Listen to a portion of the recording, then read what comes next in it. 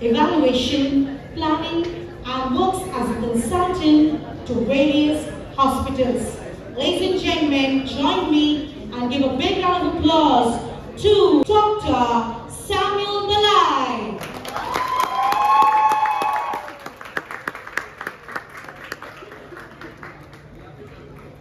He's a man with incredible credentials, and to welcome him, I'll call upon Engineer Mithil Kadam to please come forward and to present the flower bouquet.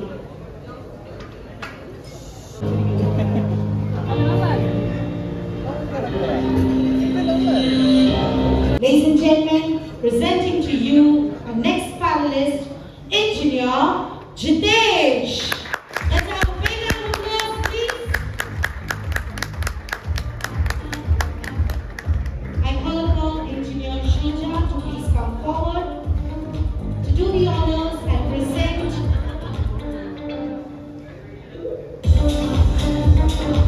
the flower bouquet, welcoming our panelists.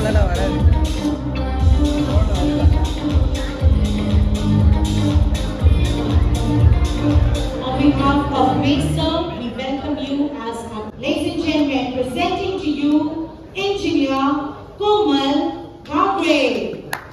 Let's give her a big round of applause as we welcome her in the panel.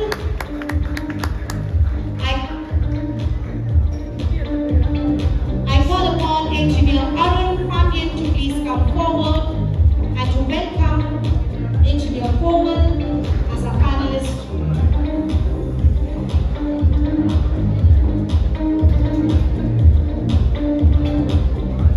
He is the Group Chief Technical Officer at Jupiter Hospital. He is an international awardee, Health 2.0, for his outstanding leadership. First site visit what I did in Jupiter Hospital. So you can see this 45% or 50% of energy bill of any hospital is always consumed by air conditioning. Then you can see UPS light. Now if you see that, the medical panel, okay? So other than UPS, the medical panel, the main equipment like CT, MR, cath lab, PET, CT, TNAC, whatever you talk about, it is consuming 11%. Please understand, when we are saying medical equipment, they will give that CT scan requirement 160 kV, MRI 160 kV. But see that, how much it is consuming? Only 11%. But against that, what is consuming more is the HVAC. So where we need to concentrate? Hi, good evening all. I'm from Hospital, Mumbai Central. So tonight I am discussing on accreditation and role of clinical engineers in this accreditation process.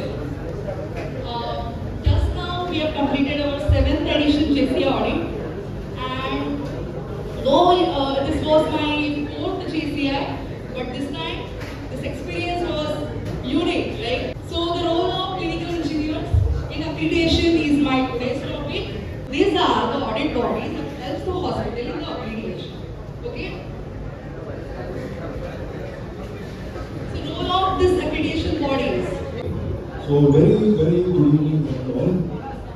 My name is Jeff and I am a clinical engineer by profession. All of you are clinical engineers out here, and it's my privilege and your honor to bear me 10 minutes. Okay? So we are here to discuss and understand what responsibilities as a clinical engineer with the operation theatre is. Everybody who is not working only in the operation theatre has a fear of going to the operation theatre. That's called domophobia. Remember that word?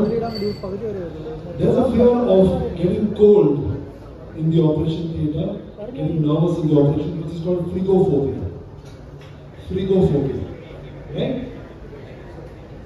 Now the slide I'm going to go next is our very own feeling when we go to the theatre. Now we have that nurse in charge calling in. Hello? Surgeon ने बुलाया है, जल्दी से. Then we have that guys rolling the dice here. Okay, first you know me, now you. Then the manager says, no, you go. At that time we say, sir, me. And that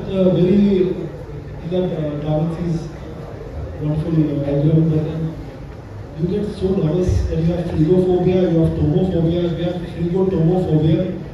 Four major roles of a manager in the theatre: identify, acquisite, support, and validate. So identifying the latest technological advances. Acquisition, you need to purchase the machine also. You just don't beat around the bush. You have the nurse who is your friend in the theatre and she says, "अरे कितना time हो गया, मैंने तुमको बोला ना, कंडोज को लाने का है, तू लाया ही नहीं." And then he says, "Sir, my sister, मेरे को 5 minute दो, 5 दिन दो, 5 हफ्ता दो." So ensure acquisition is important. Support is broken down into 3 steps: calibration, training, and maintenance. Maintenance everyone knows, right?